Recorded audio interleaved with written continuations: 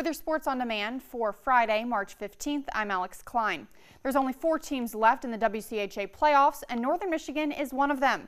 Tonight they hosted 3-seed Bowling Green for the first of a best-of-3 series. And after tonight, we can only hope it goes to 3 games. Pick it up in the second period. An NMU turnover would prove costly as Bowling Green's Max Johnson makes them pay and opens up the scoring. It is 1-0 Falcons. Bowling Green would add 1 more in the period.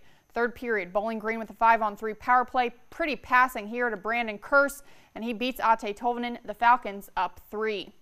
The Cats still shorthanded less than a minute later. Alec Rauhauser rips it from the point. Connor Ford there for the tip-in for the Falcons. Bowling Green with a 4 spot on NMU.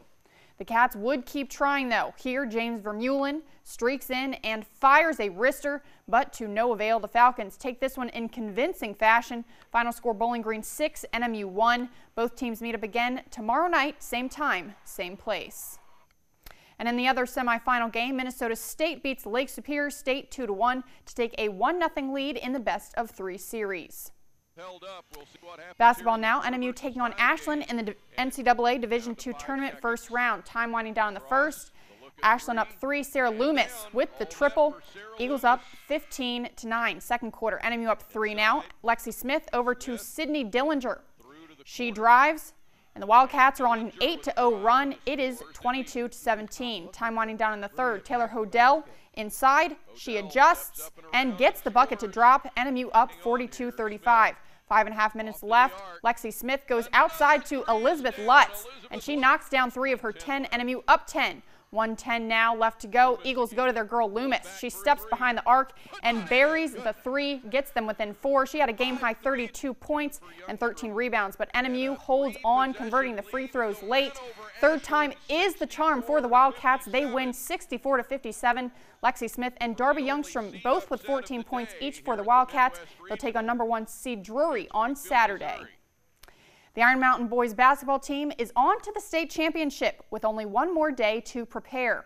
Today, the team practiced at East Lansing High School after defeating Detroit Edison Thursday 60-57. The Mountaineers are now 27-0 and will take on also undefeated Pewamo Westphalia in their first true state championship appearance. Here's what the team has to say about tomorrow's upcoming matchup. The team that they were playing against played a diamond and 1 on number 32. I wish I knew his name. I don't know his name. So obviously he's probably maybe their leading scorer, and they have some other guys that are capable of shooting the ball. And we also learned that they're a pretty strong rebounding team. So I think a key is going to be our rebounding, our half-court defense. I learned that they're very active on the glass, so we're going to have to do a good job boxing out, and we're going to have to run them off the 3-point line. And it's obviously a dream. We've worked so hard for this, and all that work's paying off now. All the long hours in the gym, it's paying off in a big way right now, and we're reaping the benefits. The Mountaineers take on the Pirates at the Breslin Center Saturday at 4:30 p.m. And sticking with basketball, Northern Michigan University's Isaiah Johnson is named to the All-Midwest Region's second team. The senior guard led the GLIAC in scoring this season, averaging 20.6 points a game, and finished the year shooting 45.6% from the field and almost 40% from three-point land.